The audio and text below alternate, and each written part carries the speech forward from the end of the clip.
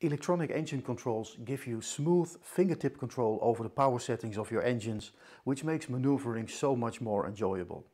With mechanical controls, you're moving a push-pull cable, other physical objects, and there's always a bit of friction involved, but electronic engine controls give you a very smooth, enjoyable experience.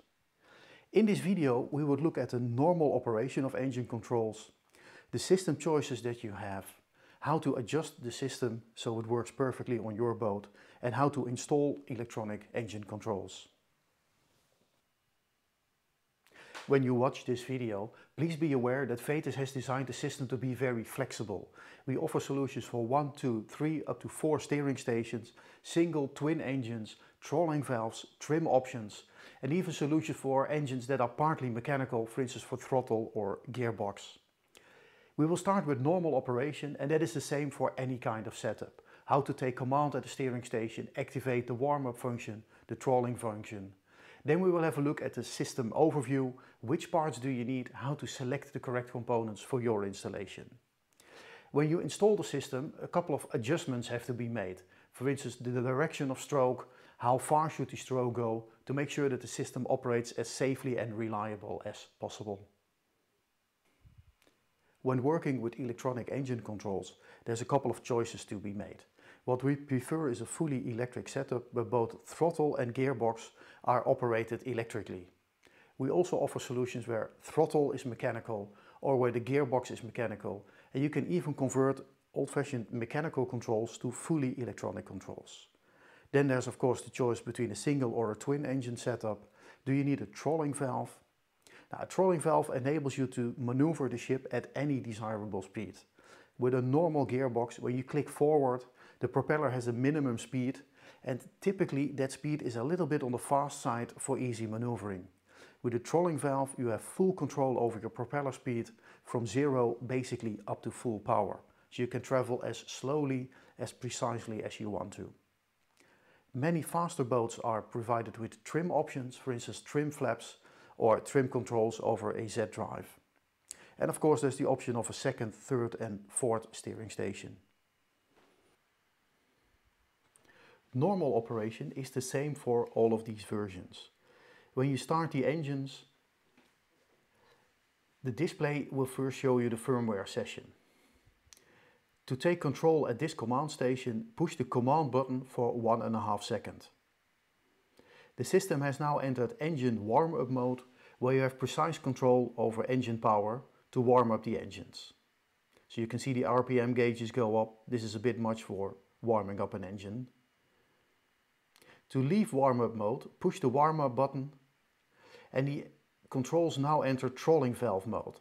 If I apply power, you can see that the propellers rotate very slowly and RPM stays low even if I apply more throttle. This gives you very precise control over propeller speed, your ship speed. To go to full power mode, push the command button, and now you can see that if I apply more throttle, the propellers really speed up and RPM increases as well. At the moment, the system is in split stick mode, where I can use one engine at a time. This makes for very precise docking. On longer trips, you want the engines to synchronize, push both top buttons at the same time, and now both engines operate with one throttle, both in forward, neutral and reverse. The other lever is now inactive. To go back to split stick mode, push the both top buttons for 1.5 seconds, and now you have full control over the boat again. When you return in the marina, you want to enter the trolling valve mode. To do so, press the command button for 1.5 seconds. You're now in trolling valve mode, giving you very precise control over your propeller speed. And once you have docked the boat, switch off the system and you've enjoyed a day out on the water. In case of power loss or an emergency, you can use the manual override function. Now the system is operating normally, but if you want to gain manual control, find the manual control button, rotate it clockwise until you feel the system is being released. You will feel a little click, and then you can move the manual lever up and down. So rotate the button clockwise, and now you can move the manual lever up and down, for instance to go to forward, neutral or half gear, or throttle up or down. The electronic lever is now inoperable. To regain normal function, rotate the button counterclockwise all the way till it's fully released. Move the control lever up or down until you feel it latch, until you feel it click, and now normal operation is restored. There are several self-protection modes in the system. One protects the system against overload if it simply takes too much force to reach an end position. And the second version is where the end position is reached or almost reached and there's an error close to that end position. For instance, if the stroke wasn't adjusted properly, there will be an error close to the end position and the system will go into error mode in about 4 minutes. When there's an error during the stroke, it will go into error mode almost immediately. So this is normal operation, but here we are blocking the system, for instance with a bit of tool that fell into it. Try to go into reverse gear. There's now a problem halfway during the stroke, and in about 10 seconds the system goes into an overload protection mode, shown by the E. The control levers are now completely inoperable. The system won't respond to changes in the setting. So even if you go back to forward gear, the system won't respond. All 4 LEDs are blinking to indicate a malfunction. If the obstruction was found close to the end position, it would take longer. The levers would still respond, but typically the system goes to a low power setting. In this case, the system doesn't respond to the control lever at all anymore. Switch off power. Go into the manual mode to release the object. There will be a lot of stress in the system. Turn the knob until it's manually released. Rotate the knob counterclockwise to go back to normal mode. Move the control lever up or down until you feel it latch in, until you feel it click. Apply power again and now the system is fully functioning again.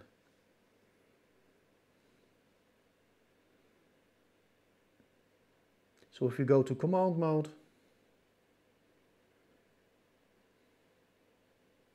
and the warmer period, now the system will work as designed again.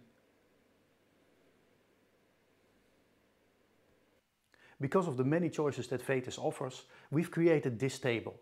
It's part of our catalog, you can download it from the website, and this table will guide you through the system choices that you have.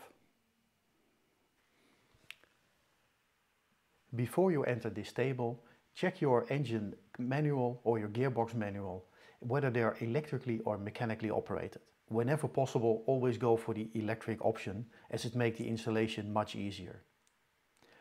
We offer solutions for ships that are partly mechanical, so for instance if only the gearbox or the throttle is mechanical, or if both are mechanically operated. But again, try to use the electric option as it makes installation much easier. The next choice is whether you want to go for the EC3, the composite model, or the EC4, the fully stainless steel model. Check the styling of your boat, and when the lever is mounted outside, it might make sense to use the stainless steel option. Always one means that you need one of those controls at a given location, at a steering station. If you have multiple steering stations, of course you have to buy multiple control heads. In the next row you have a choice whether you want to go for the trolling valve option or the trim option. Unfortunately it's not possible to have trolling and trim in one lever. What we then advise is to use the trolling valve option of your throttle control and to have a separate panel for trim control. The table ends with an overview of how many cables you need and which kind of cables. When you have a partially or fully mechanically operated engine, you need the control box or actuator box, as it's also called, that is shown top left. Basically this box translates the position of the gear lever on the dashboard to a lever that's shown on the right hand side of the control box, which will move either throttle and or the gearbox into the correct position. One of the most important settings of this system is the length of the stroke and the direction of the stroke. Before you do this, please make a couple of labels which show up, down, as it's called in the manual, but also forward, neutral, aft, which you can tape to the control box, because this is an area that can get very confusing very rapidly.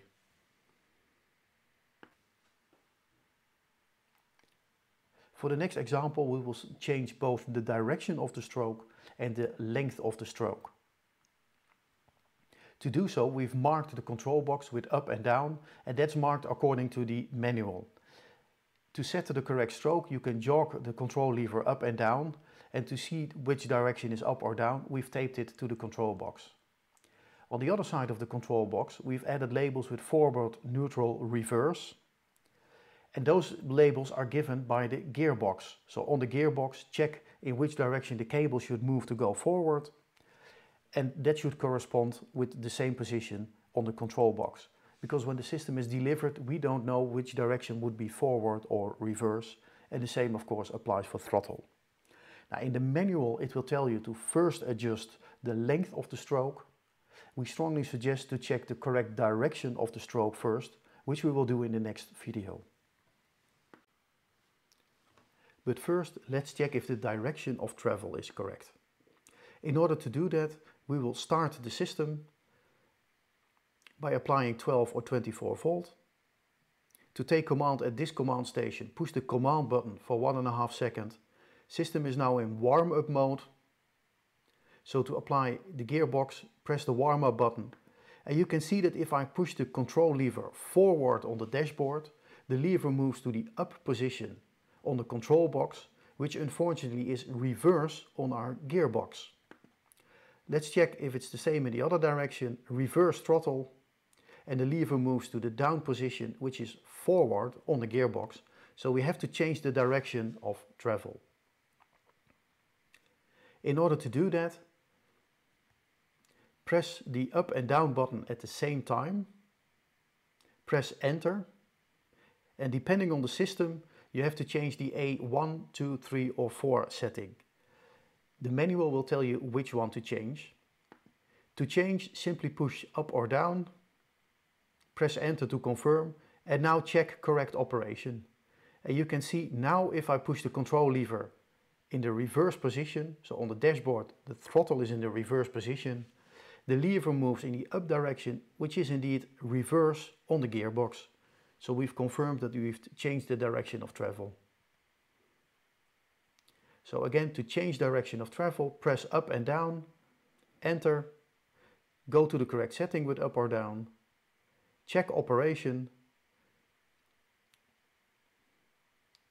press enter to confirm, and now you can see we've changed the direction again.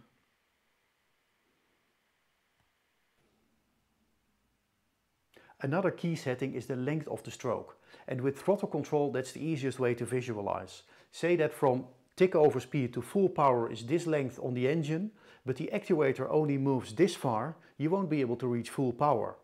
But the opposite is also true. If the control lever on your engine moves this much, but the actuator is trying to push the cable even further, it puts a lot of stress on the system, and after about 4 minutes the system will decide something is wrong and go back to tick over speed. So make sure that the length of the stroke is correct. Same applies for the gearbox. You want to make sure that the gearbox reaches fully forward, neutral or fully reverse position, but you don't want the system to push continuously against the end stops. In this example, we will change the stroke for the gearbox. If we operate the gearbox now, so apply power, go to the command mode. Now keep in mind that once the system is in command mode, you are in the warm-up mode, where the gearbox is not operated if you apply power. So we're taking command now, system is in warm-up mode, the gearbox won't respond, so leave warm-up mode by pushing warm-up. And now you can see that the stroke is correct, but it's quite a small stroke. So the gearbox might not reach fully forward or fully reverse gear. So we want to increase the length of the stroke. To do so, remove power from the system, for instance by removing the power connector, press the up and down button and reapply power. You are now in programming mode, and with the enter button I can change whether to change the forward, neutral or reverse position, and the manual will tell you which code means which stroke. Now I'm jogging the lever all the way down to make sure reverse is correct. Push enter to set the neutral setting, And again, the code is given by the manual. And now we're going to change the forward position. So this is now the length of the stroke. Press enter to confirm. Cycle power on or off by either removing the power plug from the control box or by switching the system on or off. And now let's check if the length of the stroke is actually changed. Command mode, leave warm-up mode, and you can see that the stroke is now much longer.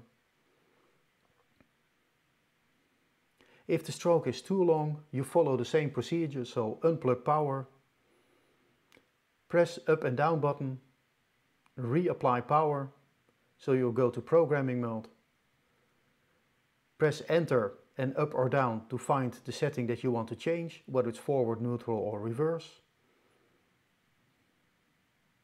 Jog the lever up and down to the desired position. So here we're going to change it to a relatively small stroke, enter. Select the neutral position, enter. Jog it up to the forward position, enter. And now we've made the stroke a lot smaller.